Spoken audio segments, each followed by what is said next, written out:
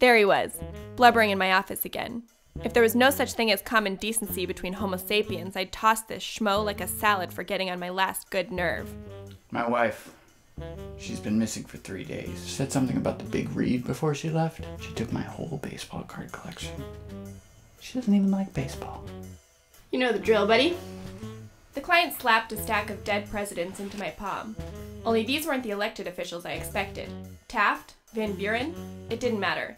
Something told me this might be connected to the unsolved Maltese Falcon case. Look, this is a bigger deal than you know.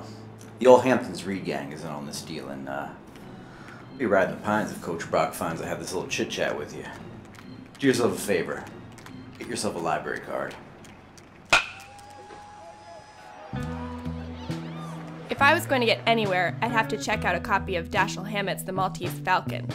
The Forbes, Lilly, Southampton, East Hampton, and West Hampton library stacks were packed with copies of the thing. It was some kind of public library conspiracy.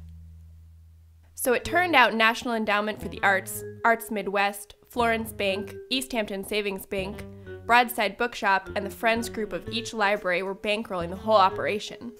Now I needed answers like a donut needs sprinkles. Say, what's the big idea, Gumshoe? Watch your lips, Sleeping Beauty. I've got business here and you wouldn't want to be around during open hours. You might get book slapped. All right. I heard the racket is in place somewhere to promote reading and literacy, as well as spark community discussion. Well, that's all I know, I swear it. You better not be goofing with me, hotshot, or I'll make you disappear like chocolate pudding in an all-you-can-eat buffet. That wasn't my finest. You got your point across. I felt threatened. I got a hot tip that if I attended one of the book discussions, I could score a free ticket to the Maltese Falcon screening at the Academy of Music. The book really surprised me. I've got to say, I really identified with the Sam Spade character. Just to remind you, Phyllis, one more time, the cheese puffs are for everybody. Anyone else? Time to bring the book back, Marlo. Wouldn't want a late fee, would you? It's been 2 minutes. Forgotten about your wife already, Blondie? I don't have a wife, but I do have this Maltese Falcon. Shazam!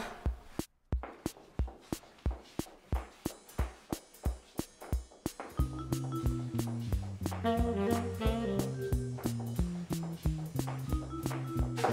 forgot your Academy Music pass.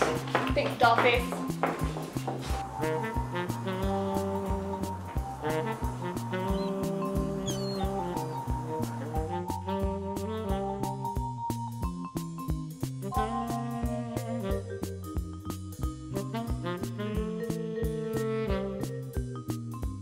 Another case in the books. To celebrate the occasion, I thought I'd treat myself to an afternoon at the pictures. Yeah, me and that Sam Spade are two of a kind.